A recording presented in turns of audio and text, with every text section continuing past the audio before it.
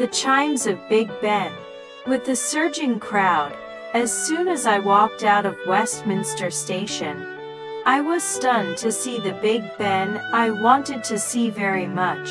It is not an exaggeration to say that I was stunned, because the image of her must be in a solemn atmosphere, and she needs to be approached step by step from far to near. I never thought that just after leaving the station, I saw her standing across the street so close.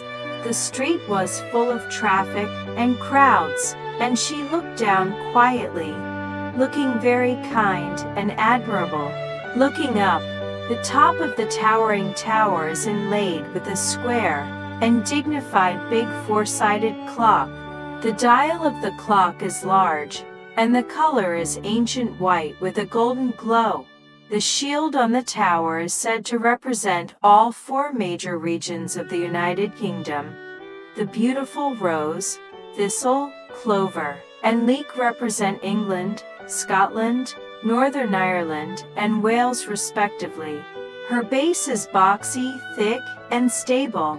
This Gothic Revival style design, which was always seen in movies in the past, now magically appears in front of you, which is very shocking. Slowly walk up to the bridge that is a few steps away. From here, it is a different scene.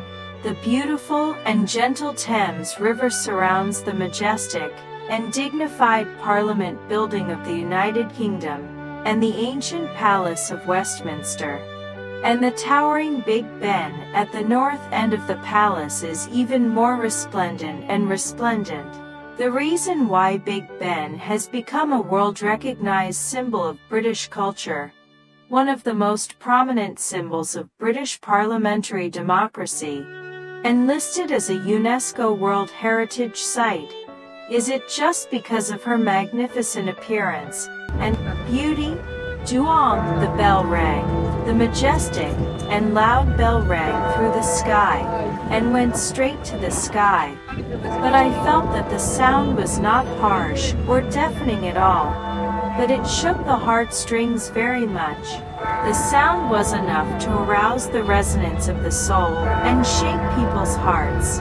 Yes, this chime sound is just the vitality of Big Ben, her soul, and her eternal essence.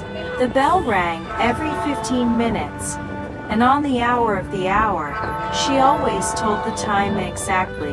When you listen carefully to the voice in the bell, you will feel that she is talking about the ferry on the Thames, the cultural relics in the British Museum, the past of Buckingham Palace, and interesting stories about Tower Bridge in London. In this sound of the bell, it seems that the calm and firm sound of the bell during the Second World War came. The sounds of the bell rang over London, in which had experienced thousands of air raids. The solemn and joyful bell rings. The sounds of the bell are rippling in the cheers of thousands of people. This sound of the bell appears in the broadcast of the news announcement on TV. It appears in the crowd celebrating the new year. Amidst the laughter, it is ringing in the hearts of Londoners and people who come to London to commemorate the 60th anniversary of Queen Elizabeth II's accession to the throne. On June 26, 2012, Big Ben was officially renamed the Elizabeth Tower.